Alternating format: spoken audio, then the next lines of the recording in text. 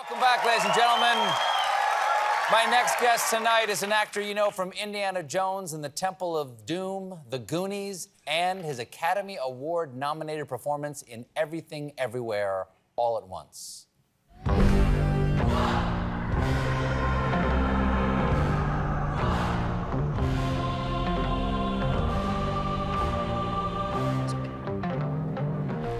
Okay, sir, that's enough.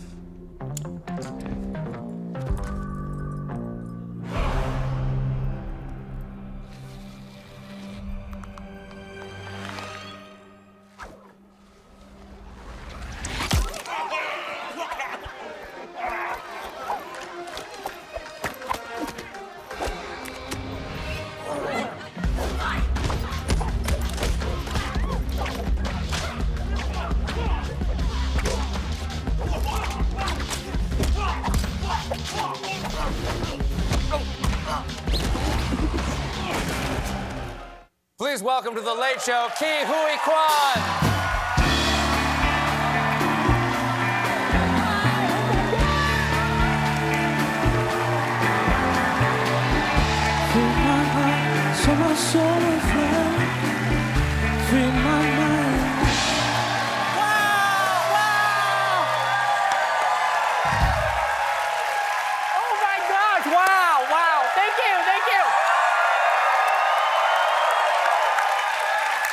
Please have a seat. There you go. Happy Valentine's Day! It's lovely to meet you. Steven, I got to tell you the story. Okay. Early January, of this year, we attended an event called New York Film Critics Circle Awards. Oh, right. I gave an award to Cate Blanchett. Yeah. Yes. And I didn't know you were going to be there. I saw you. I freaked out. And then I was going to do what I normally do at these events, which is run up to you, tell you I love you, and ask for a selfie. Yes. But then I got pulled away for just a few seconds. I turned around and you were gone. I was so disappointed. Little did I know, a few weeks later, I'm on the Stephen Colbert Show. Well, thank you. This is nicer anyway. We have more time. We have more time to talk now. This is much better, and, yes. And as they say, good things come to people who wait. That's exactly right. Yeah. Well, speaking of people who wait, this story of this movie and you in this movie and what's happening for you right now is so extraordinary. You've already gotten recognition of Best Supporting Actor, a Golden Globe, nominated for an Oscar, for an Academy Award. You finished shooting this in March 2020, which is the last time anybody was shooting anything for a couple of years, right. Because the COVID hits then, and then it doesn't come out until 2 years later. What did you do? Because you had to know you were sitting on something special at that point, because you would. I didn't know, and I was at home like everybody else, trying to stay safe, and I was auditioning, left and right, but sending self-tapes. And what was interesting was I could not get a single job, not one callback. Nobody wanted me.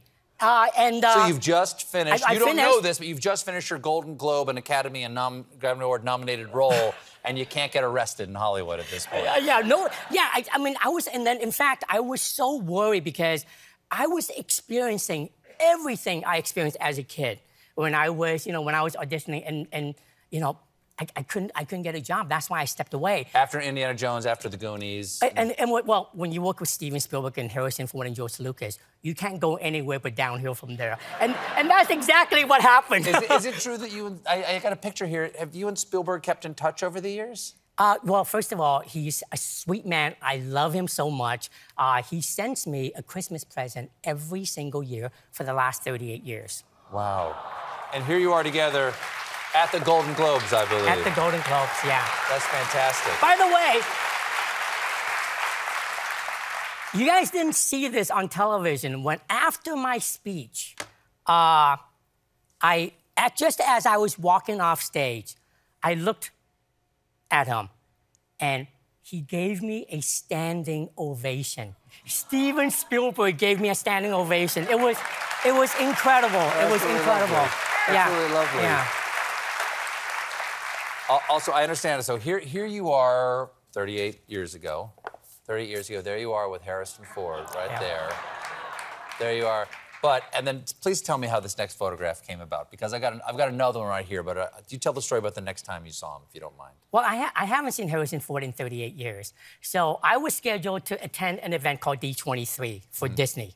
Yep. And I was told that Harrison Ford was going to be there.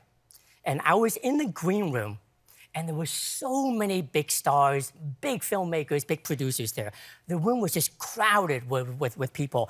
And I was looking around the room, trying to see if I can find him. Yeah. And every single one of us are assigned with an assistant to help us maneuver the event. And my assistant came running up to me and says, Harrison Ford is just right outside the green room. And I got really nervous. My heart was pounding. And he says, do you want to go see him? And I said, of course I want to go see him.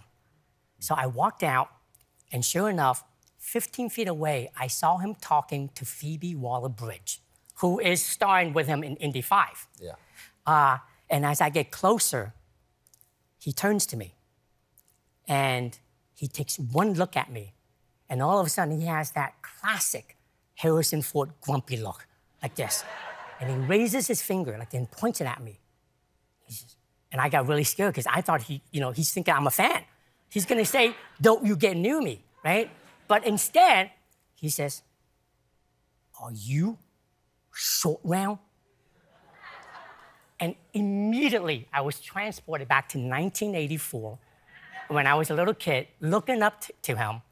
And I said, yes, Indy.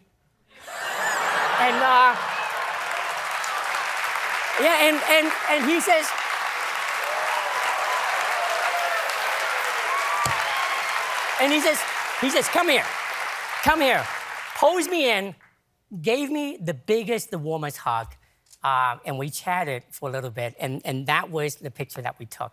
Well, now you don't have to worry as much about sending in the self-tapes from home for the audition, because I understand you are now joining the Marvel Universe, because you're going to be in season 2 of Loki. Excited about the future? A little easier? Well, I mean, honestly, things are so different for me now than they were back then.